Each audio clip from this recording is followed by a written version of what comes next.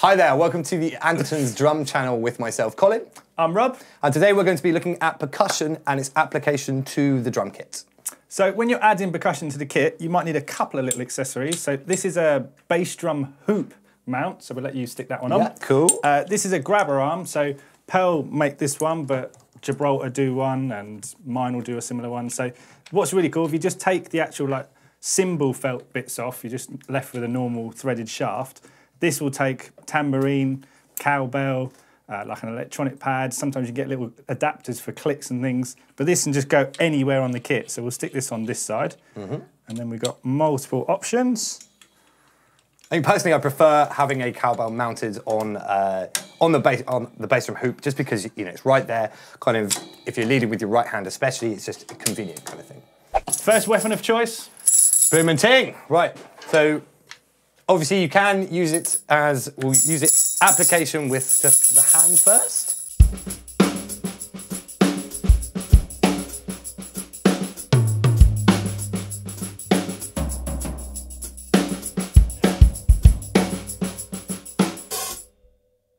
So, sounds pretty good. That's a little bit awkward. I'm not the best tambourine player, to be honest. But let's try it. Mounted, to be honest, it's not quite fitted for the bass drum hoop.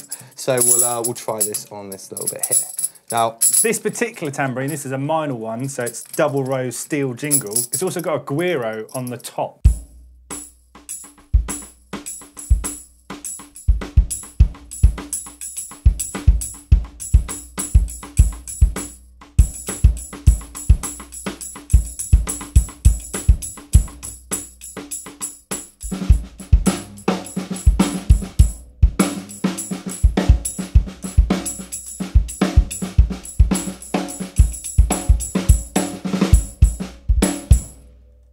The other cool thing about this one is the clamp goes small enough so you can stick it on the hi-hat rod. So you can have it either side of your kit.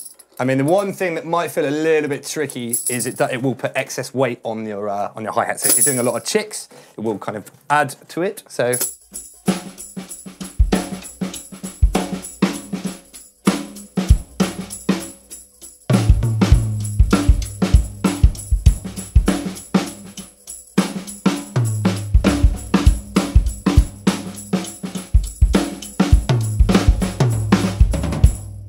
Nice. That's probably my preferred one, actually. It's adds a nice, texture to the chick when you're stepping your hats. Because it's steel jingles. Yeah, man. So the steel cut. They do come in brass and aluminium. Aluminium as well. The aluminium is quite a lot softer, but the brass is really warm and rich. The aluminium records really well. This is a bit tinny when you record. Yeah, it's a bit more kind of suitable for live performance and that kind of thing. The next one, the classic. Cow blah.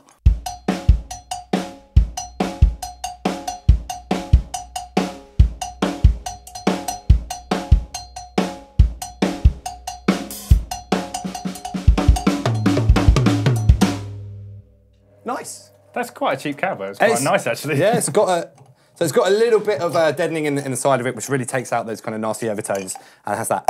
Whoop. Oh, Le Bloc. Le Bloc. Come in various different sizes, but all have the same mount. This one is blue.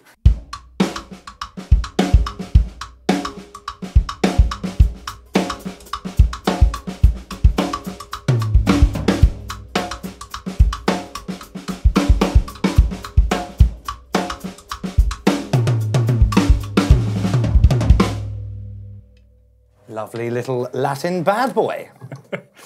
So that's sort of adding percussion to the kit that you can just play a groove with in the same way with a stick.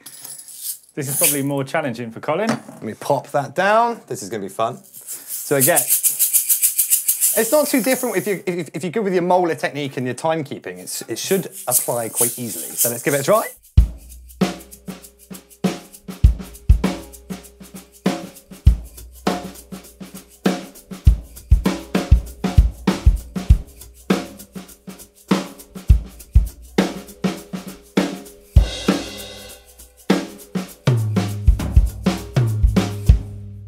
So that little bit of concentration tongue. And that was I did, yeah, it does feel a little bit awkward. So So a little bit similar, but you can split these up or play traditional stick. I have done that in the past with the maraca. So you're an idiot. yes. Cool. Okay, so I'm going to try and hold both, I guess. Similar kind of technique, I guess.